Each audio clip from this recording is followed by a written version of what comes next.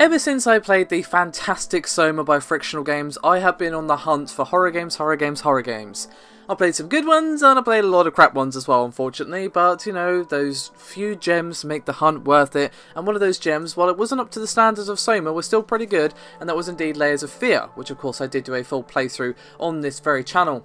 However, we now know that this particular game is going to be getting an expansion by the name of Inheritance in August.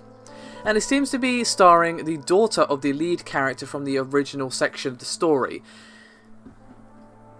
Now, judging from the release trailer which we'll be playing in this video, it is set some time after the original story and does focus on the daughter of the lead character, as I said, and she's basically gone back to the house that was the setting of the first game to see the kind of state that her father has left it in, and basically discover the sort of hellhole he was living in. You know, she probably doesn't remember her father very well, and obviously gets dragged down into all sorts of shenanigans, I'm sure.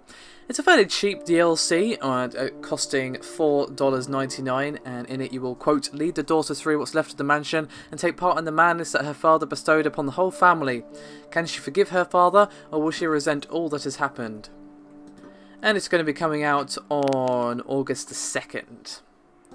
Now again, while Layers of Fear is very much a kind of walking simulator more than a straight up horror, it does have some gameplay and puzzle solving elements, but it is very much, hey, look at the weird and surreal imagery, but it still was well executed, and I'm curious to see what happens with the rest of the story. What I really want to see from Bloober Team is their next game, which is Observer. That seems to be a bit more gameplay focused, so they definitely have a lot of talent on display in Layers of Fear, so I'll definitely be having a look at this DLC, and I'll probably play through it as well for you guys. So yeah, I thought you might be interested as well, because there is a lot of crap horror games out there, as I've been discovering to my chagrin, unfortunately. But, you know, the gems are worth it. Just repeat it to yourself like a mantra.